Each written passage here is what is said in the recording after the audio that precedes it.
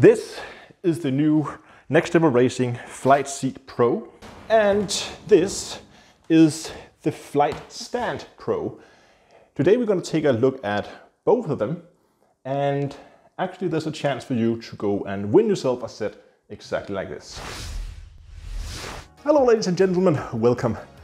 Quite a while back, Next Level Racing, they reached out to me and they said they had these new products coming out, and they asked if I wanted to take a look at them. They're also running a giveaway.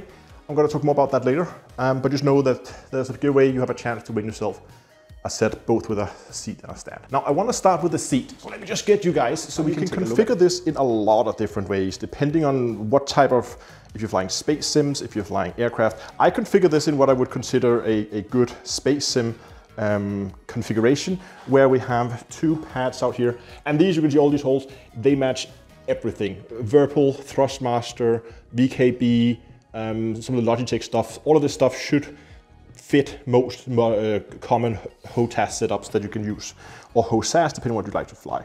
There and there. You notice this one is bigger. It has this extra little piece here, and that's if you want to use it as a mouse pad. These can of course be adjusted. They're quite low right now. In here you can adjust the forward, backwards. Further down there you have up and down. You have the side to side down here. And of course the same system is mirrored over here on the other side. Now other than that, I put caster wheels on them. They're quite nice. As you saw before, I can maneuver it around quite easily. They also come included with just normal feet, so you can use those. I've also mounted the seat belts, as you can see here. Of course you can choose to or not to, but just for the showcase I decided to put these on, and these are just bolted in like down here, and also underneath the seat for the ones with the shoulder straps. And of course it should be pretty obvious, but of course the wheels, they lock. So to me this is a pretty ideal seat if you have, for instance, a living room setup where you maybe want to play on your TV, and you want something more than just something you DIY yourself. You can take this, you can cart it away when you don't need it, and you can easily cart it back in. Seat, everything is mounted, just a cable, plug it in, you're good to go. So for like a living room setup, I can definitely see this being very, very attractive. Now I said there was a number of accessories. This is one of them. This one just goes down here, and then you can center mount a joystick. If you, for instance, like to fly helicopters, people often want to put that in there, so you can use that for helicopters, put an extension on. You can also mount a collective out here on the side. So again, if you want to make a helicopter seat out of this, then this come included. You can just put that down there. Now, if you're more of a flight sim kind of guy, it has this thing that, let's see if I can do this one-handed. Oops, there we go. I can. That goes in there. There's some bolts you need to bolt it in, obviously the same with the other one. And now you take the top plate, like you take that plate off, that screws in there, and now you have your option to mount, for instance, a steering wheel or a yoke or something like that. And again, loads of control options in terms of like where you want it and angles and stuff like that. Other than that, the seat also supports Next Level Racing's motion system, where you basically replace the frame this sits on with like a motion control thing, so the whole seat will move around.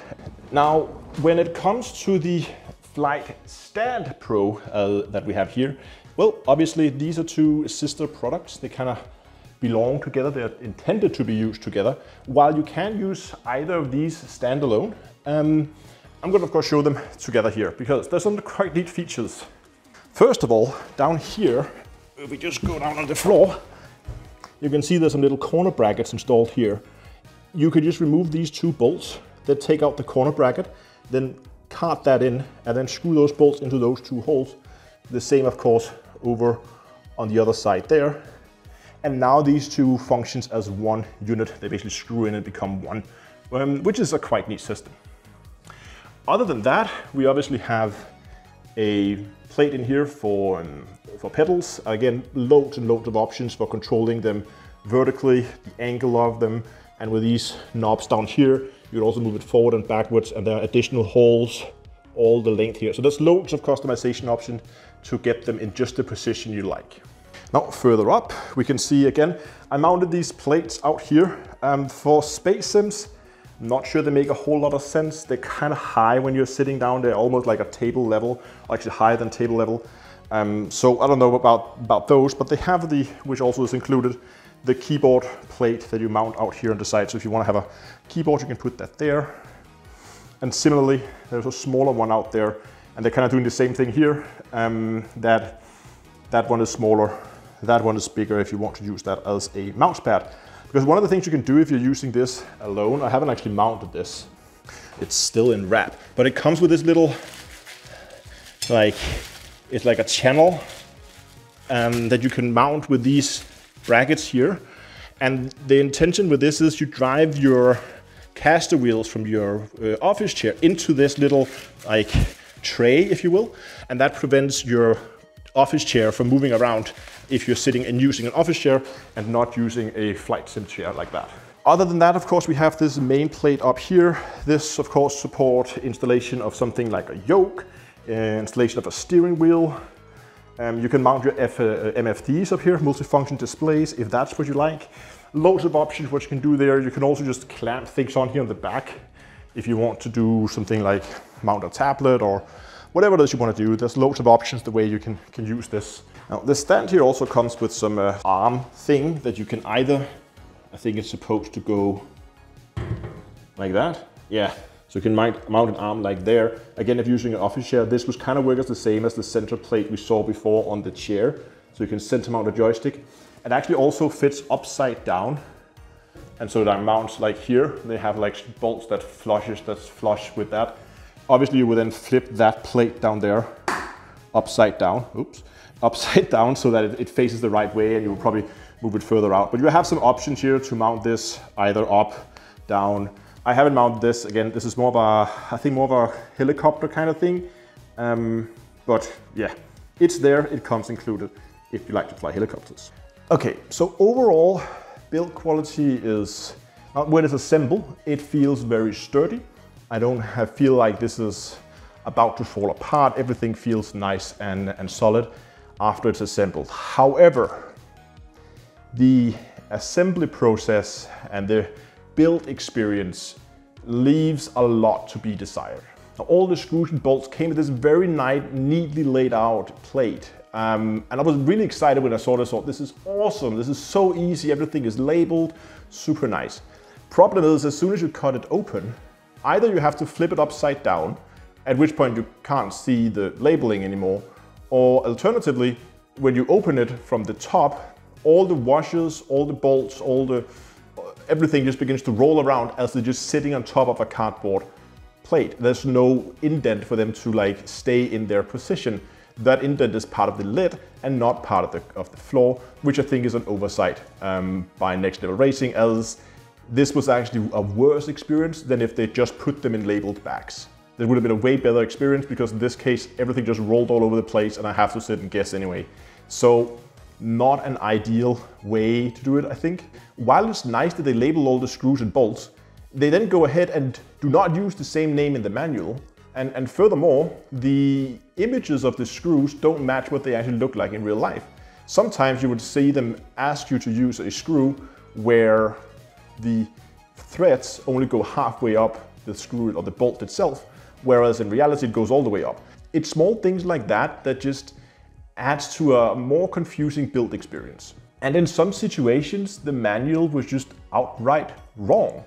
In the manual, it asked me when I was mounting the seat here, it was asking me, there was basically two sets of holes, wide and narrow.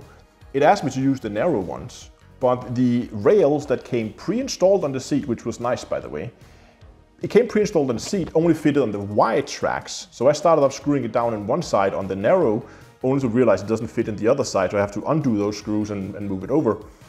And the same with lengthwise, they showed me to use the holes that was as far back as possible, but if I did that, they would only fit in the back, not in the front. So I had to use the holes one further in.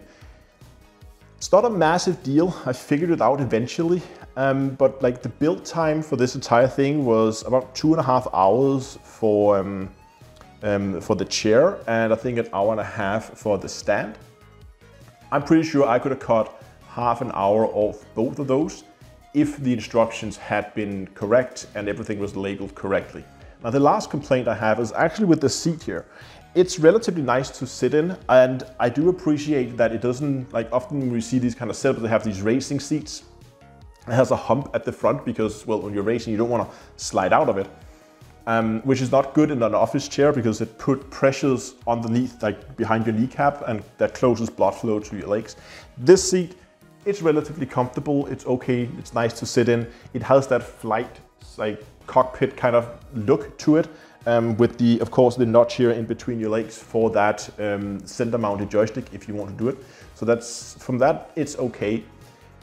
But what I didn't like about it was when I assembled it, I just took a closer look at the stitching, and around the corners, they've cut some corners, that's for sure. It was not pretty. You won't see it when it's assembled, but it's just one of those things when you buy a product like this and you're assembling and you notice that the stitching is all messed up, like it's down there right behind, and not gonna notice that.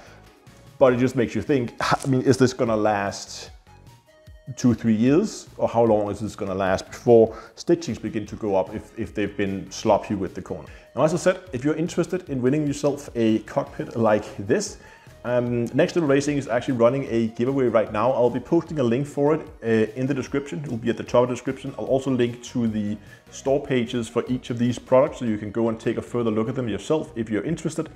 And when you sign up for the giveaway, use the code DOWNTOEARTH.